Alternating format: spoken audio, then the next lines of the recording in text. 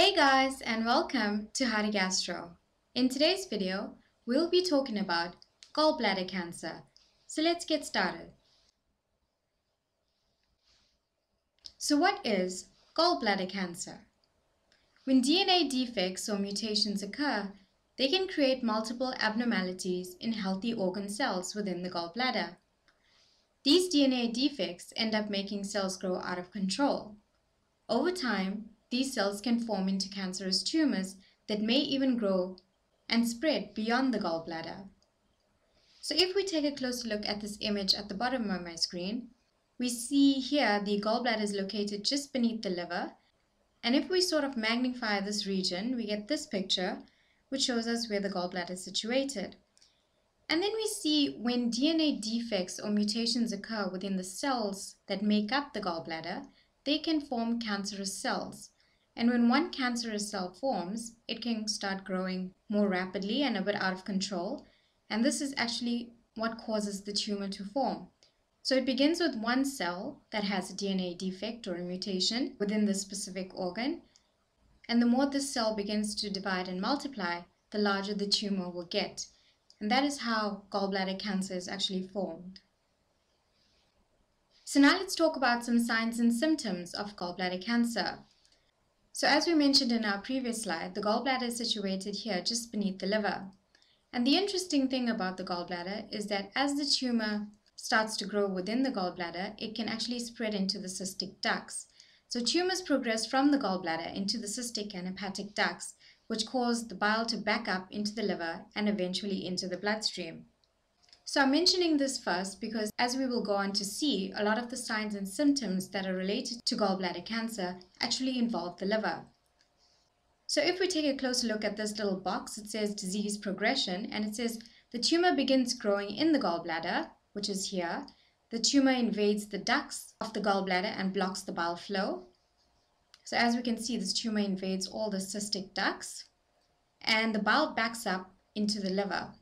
So once the bile backs up into the liver is situated here, as we see in this picture, we will have the onset of all these symptoms. So we will have symptoms of a bile duct obstruction, which is similar to having a gallstone or having a sclerosing cholangitis, etc. So some of the signs and symptoms associated with gallbladder cancer include abdominal pain or cramping, nausea and vomiting, jaundice, which is the yellowing of the skin and the white of the eyes. So as that bile starts to build up and has nowhere to go, it's going to back up into the liver and eventually pool into the bloodstream, and that's going to cause jaundice. The patient will also experience bloating, feeling of a lump in the abdomen, and fever. So now let's explore the types of gallbladder cancer. There are several types of gallbladder cancer, and they are the adenocarcinomas, the squamous cell cancers, the adenosquamous cancers, the small cell cancers, the sarcomas, the neuroendocrine tumors, and the lymphomas and melanomas. So now let's explore each of these further. So the adenocarcinomas. This is the most common type of gallbladder cancer and makes up about 85 out of every 100 gallbladder cancer cases. So we have 85% of gallbladder cancers are actually the adenocarcinomas. This type of cancer begins in the gland cells in the gallbladder lining, and the gland cells usually produce a thick fluid called mucus.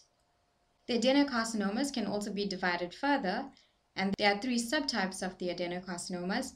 They are called the non-papillary adenocarcinomas, the papillary adenocarcinomas, and the mucinous adenocarcinomas.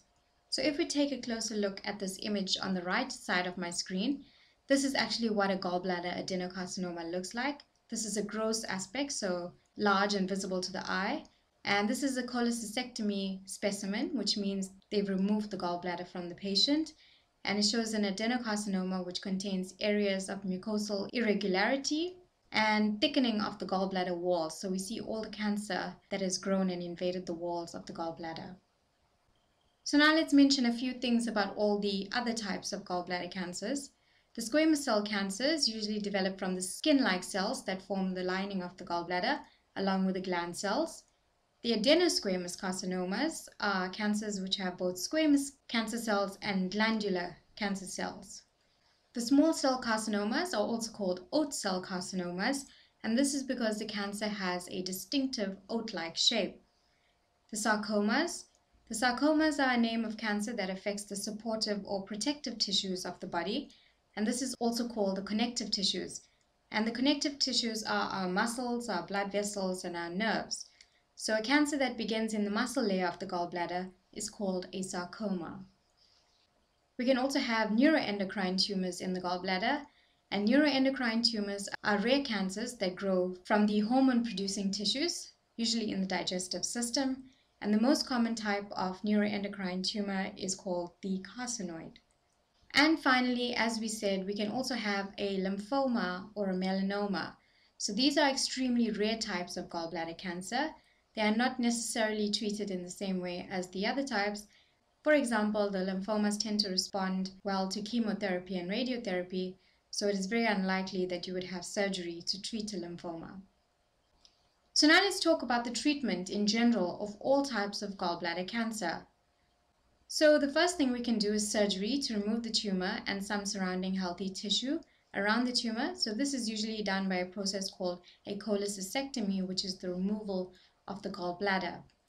The patient can also go for radiation therapy, and this uses high-energy X-rays or other particles to destroy the specific cancer cells. We can also do systemic therapy, and this uses medication to destroy the cancer cells. This type of medication is given through the bloodstream to reach the cancer cells throughout the body. And finally, we can try chemo. Chemotherapy uses specific drugs to destroy cancer cells, and this is usually done by ending the cancer cell's ability to grow and divide. And that brings us to the end of this presentation on gallbladder cancer. Thank you guys so much for watching. Please make sure to like, comment, subscribe, and share. Hope you found the presentation very interesting and informative. Please make sure to turn on your bell notifications so you'll be notified every time we have a new upload. Take care and bye for now.